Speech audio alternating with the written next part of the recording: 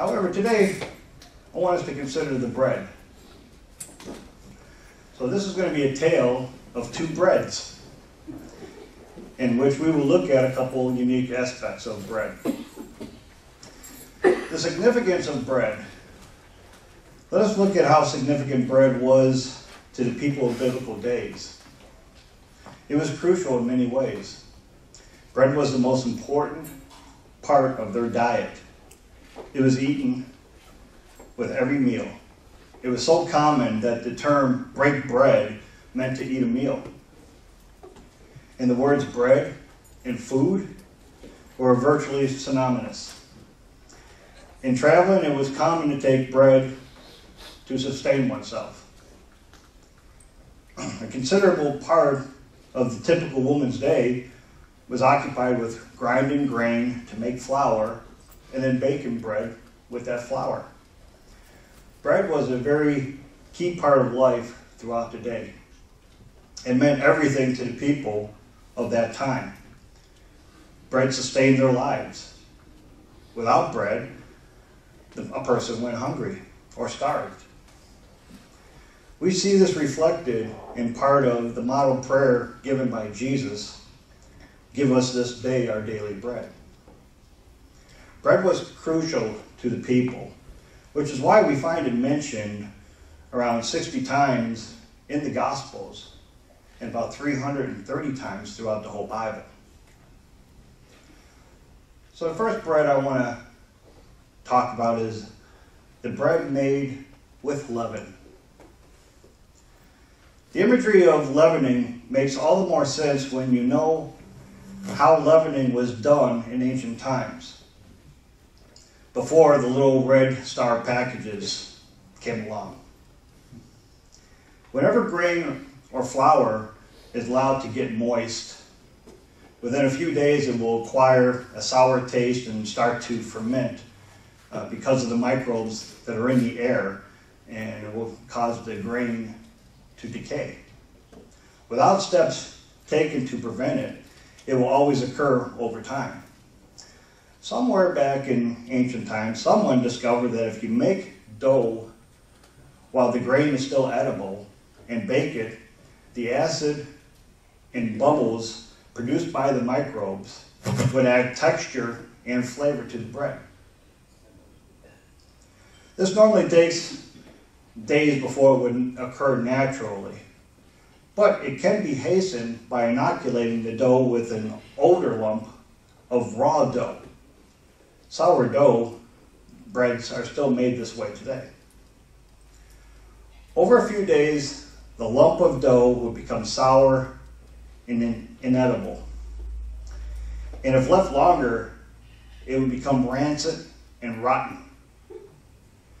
But yet, it was mixed into a new batch of dough to cause it to rise. In light of the ancient bread making, leavening becomes an even more potent image of a life contaminated by sin. The decay that leads to death or rottenness is added to each batch. Without it, the dough tends to be sweet, but adding it would give the dough a slightly sour taste, and it would get stronger and stronger until it was baked. The rise of dough is only possible by the means of natural processes of decay.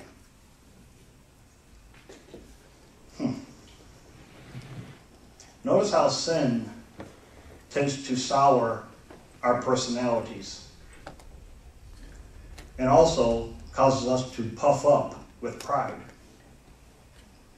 Eventually, as Adam first found out, sin leads to our decay and death. What does leavening symbolize? Believe it or not, the Bible actually gives us multiple explanations. Leaven is almost always symbolic of sin. Like leaven, which permeates the whole lump of dough, sin will spread in a church or a person or a nation. eventually overwhelming and bringing its participants into bondage and eventually to death. It is a symbol of hypocrisy and disobedience. If you turn to Matthew chapter 16 and verse 6, Matthew chapter 16 and verse 6, and Jesus said to them, "Take heed and beware of the leaven of the Pharisees and the Sadducees." Jesus wasn't talking about bread as his disciples first thought, but the teaching of the Pharisees and the Sadducees, or the hypocrisy that they demonstrated. However, there are some circumstances or instances where leavening in the Bible is not associated with evil, as in the parable of the leaven. When we purge the leaven from our homes, as we have done this past week, we're sanctifying ourselves by removing corrupt influence out of our lives. Spiritually, we are removing sin from our lives. That's what it represents. Notice that principle in 1 Corinthians chapter 5 and verses 6 through 8. 1 Corinthians chapter 5, verse 6. Your glorying is not good. Do you not know that a little leaven leavens the whole lump? Therefore purge out the old leaven, that you may be a new lump, since you truly are unleavened. For indeed Christ, our Passover, was sacrificed for us. Therefore let us keep the feast not with the old leaven, or with the leaven of malice and wickedness, but the unleavened bread of sincerity and truth. So let's look at the other bread, this unleavened bread. Unleavened bread is very flat and plain, and it was seen to represent humility rather than being puffed up with pride. Because it is just wheat and water with no old fermented leavened dough added, it represented purity. Unleavened bread, bread made without leavening, is mentioned in the Bible as something pure and unpolluted. All the grain sacrifices to be burned were to be made without leaven. As in Leviticus chapter 2 states, verse 11, no grain offering which you bring to the Eternal shall be made with leaven. For you shall burn no leaven, nor any honey, in an offering to the Eternal made by fire. That's Leviticus 2, verse 11. It was specified that leavened bread was almost never to be involved with sacrifices. I say that because there were times when leavened bread was offered to represent the thanksgiving of the people. For example, in Leviticus chapter 7, verse 13, besides the cakes, he shall offer for his offering leavened bread with the sacrifice of thanksgiving of his peace offering. Leviticus 23, verse 17. We already know we're talking in that chapter, we're talking about the holy days. Verse 17 reads, ye shall bring out of your habitations 2 wave loaves of 2/10 deals. They shall be of fine flour. They shall be baken with leaven. They are the first fruits unto the Eternal. As you know, this is talking about Pentecost. There are many different offerings that were presented to the temple on the day of Pentecost. After the regular morning sacrifice, there was a burnt offering, followed by a meal offering and a drink offering. After that, there was a sin offering, and then the climactic offering of the day, or fellowship, or the peace offering of 2 lambs, each a year old, waved before the Eternal, together with the 2 loaves which were baken with leaven. This peace offering was not offered on the altar. It was given to the priest. It could not be placed on the altar or on the fire, as I read previously, because the loaves were baked with leaven. Leaven thus represents the works of the people here, which they offer to God with thanksgiving. On the other hand, the connection of unleavened bread to sacrifice shows the penitential attitude the people are expected to have towards the sacrifice, and a remembrance that forgiveness is the Eternal's, rather than a work of their own. In the New Testament, the Apostle Paul explains the spiritual symbolism of unleavened bread, which we already saw in 1 Corinthians chapter 5, rebuking the church members in Corinth because of their acceptance of a sin that was being done there. He tells them, your glorying is not good. Do you not know that a little leaven leavens the whole lump? Therefore, purge out the old leaven, that you may be a new lump, since you truly are leavened, unleavened. For indeed Christ, our Passover, was sacrificed for us. Yes, as Paul states, it is the sacrifice of Jesus Christ that removes our sins, so that we become unleavened in a spiritual sense. So again, Jesus Christ is the focus of this feast of the Eternal. The shadow of this feast of unleavened bread points to what Jesus would do for all of us in cleansing us of sin and helping us all to live sin-free lives.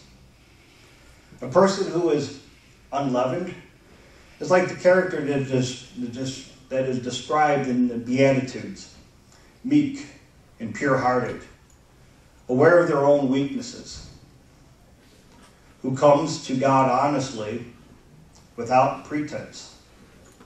In contrast, leaven was seen to picture pride, boastfulness, hypocrisy, of being full of oneself, the opposite of being poor in spirit. When God prohibited his people many years earlier from eating leaven during Passover, he was thinking ahead to when Jesus would use the bread at Passover meal to describe himself. Because he was not leavened with sin, he was a suitable sacrifice. And because he was not infected with decay, he is God's Holy One, who will not see decay and live on eternally. As mentioned in Psalms 16, verse 10, and Psalms 49, verse 9, which Paul actually uses in a sermon that he gives in Acts chapter 13. Christ's body saw no decay in the tomb. We all know the story of Lazarus, who was dead for 3 days. There was a smell of decay when Christ opened up the tomb. However, when Peter and John went into the empty tomb after 3 days, there's no mention of any smell.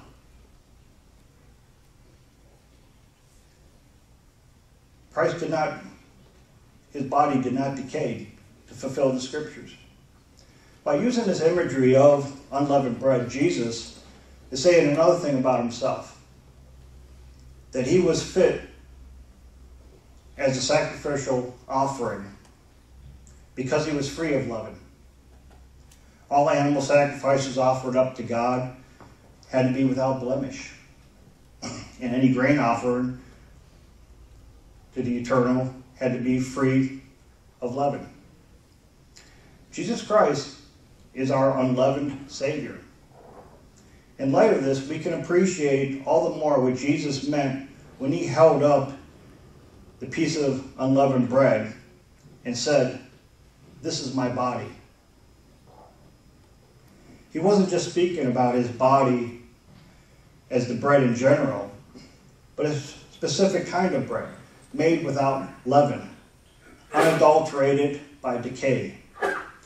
Unlike the rest of humanity, who are leavened with sin, he was not infected with the rottenness that is in the rest of mankind. So what is Jesus Christ's point in calling himself the true bread from heaven, the bread of God, and the bread of life?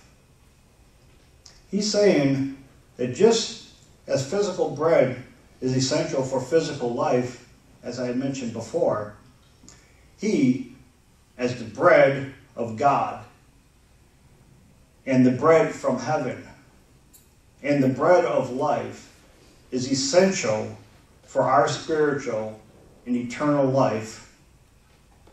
Without him, we do not have, or cannot have, eternal life.